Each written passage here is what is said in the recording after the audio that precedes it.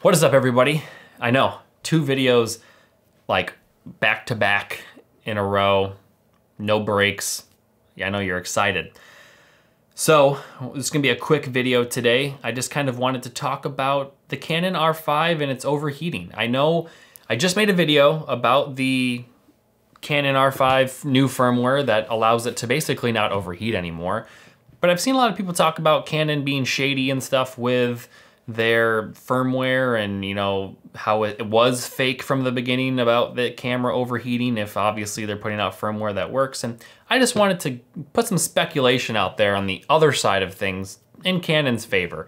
Now, in the past, I have, you know, put them out there because of some really ridiculous stuff.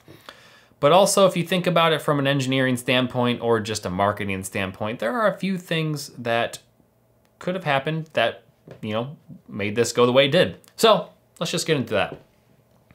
First, I'm not gonna do a full cuts thing. I'm just gonna say, click that link in the description for some awesome discounts on some awesome clothing. They have women's, men's, long sleeve, short sleeve, fall, winter. Just click it and check it out. It won't hurt. So, Canon R5 from the beginning overheated. When it first came out, it was really bad. You couldn't really do much with it. I remember being at weddings and having to stop recording for 20, 30 minutes at a time after every 20, 30 minutes when it was hot out because it didn't work. And new firmware came out over and over to make it a little bit better and better and better, and the camera became very usable. But now Canon came out with a very new firmware that allows the camera to basically just not overheat, which is awesome. We love that. But some people are speculating or saying, or, you know, people might be thinking, and I've seen on Facebook groups and stuff, that this has been fake from the beginning and Canon was just bamboozling us. Now, I don't really see the purpose in them doing that. There's no marketing gain to that. They'd be losing money because I've seen plenty of people say they don't want to buy the R5 because it overheats. Now, there's a few possibilities. Maybe they just didn't do enough testing before the camera came out.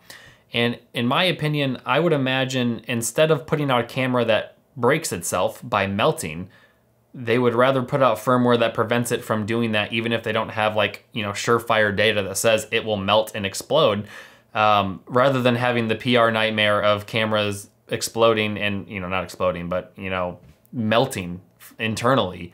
I feel like having a restriction would be better than having a camera that breaks. Because if their camera breaks after being used, just normal use, then that's going to be a pretty big nightmare for them. Whereas if they just put out firmware that says, hey, don't let them use it past this temperature or this time limit, then it's gonna look a lot better. People are still gonna be mad. I was mad, but I would rather have a camera that doesn't break itself, that has some, you know, limitations than anything. And then the camera's been out for quite a long time now, so it's very possible they've done a lot more research and testing and, you know, some more coding to the firmware to make sure that it doesn't melt on the inside. And now they're putting out firmware to say, hey, the camera's not gonna overheat. Here is some awesome firmware. That's just my guess. There's probably a lot more scenarios that could have happened, but I just wanted to throw that out there in Canon's favor because I'm always kind of yelling at them. And I wanna be on their side for once.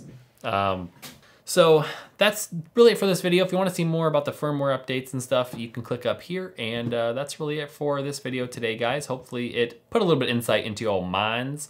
And I'll see you on the next one.